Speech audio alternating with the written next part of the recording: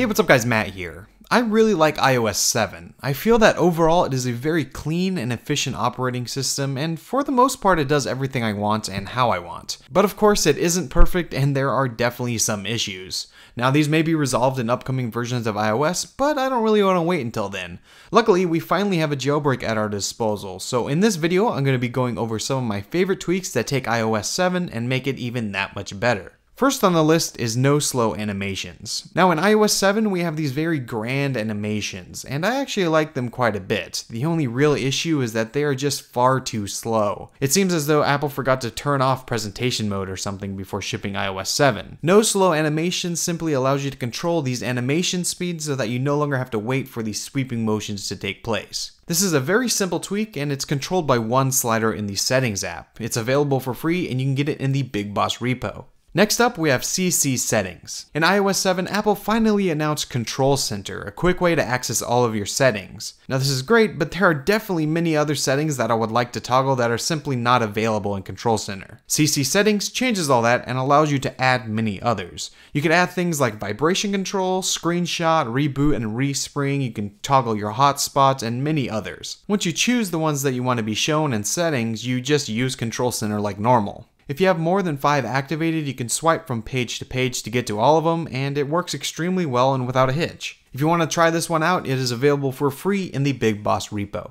In iOS 7, we still don't have a way to kill all of the apps that are running on our phone. Now for me personally, this really isn't a huge issue. I usually leave everything open anyways, but almost everyone I know is constantly entering the app switcher and closing every app that they have open. There still isn't one easy way to close all of them with one tap until now. With SwitchSpring, you can now do that and also respring your device. It works pretty much the same way as you would close an app. To activate it, you simply enter the app switcher and swipe to the home screen. Once there, you swipe the home screen up as if you were going to close an app, and once you do that, you will see a message appear asking you if you want to restart the springboard or quit all of your apps. Just hit one of those options and you are good to go. This tweak is very clean and works very well with iOS, very native, and doesn't feel like it's an addition, it feels like it's built in. You can also get this tweak for free in the Big Boss repo.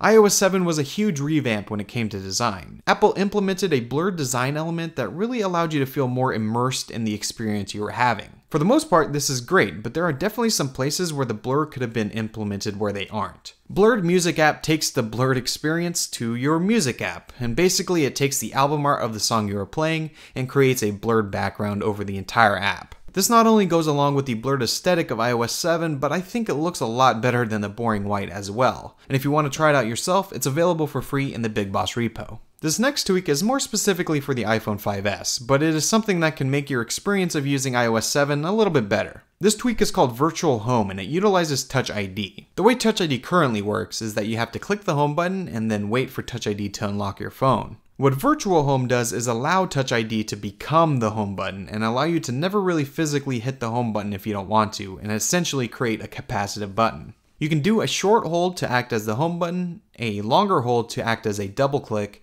and while the phone is locked, you simply place your finger on Touch ID and it opens it up, all without ever physically clicking the home button. This just adds for a little bit quicker control of your device and really makes Touch ID that much more useful. This tweak is available for free in the Big Boss repo. So those are a few tweaks that I think can make iOS 7 much better. Now there are definitely some tweaks out there that I could have included but didn't for one reason or another. And if you enjoyed this video and want to see more like it, then just let me know in the comments below. If you enjoyed, feel free to hit that thumbs up, and if you haven't already, hit subscribe so you can see when my new videos are uploaded. Like I said, my name is Matt, and I'll see you guys next time. See ya!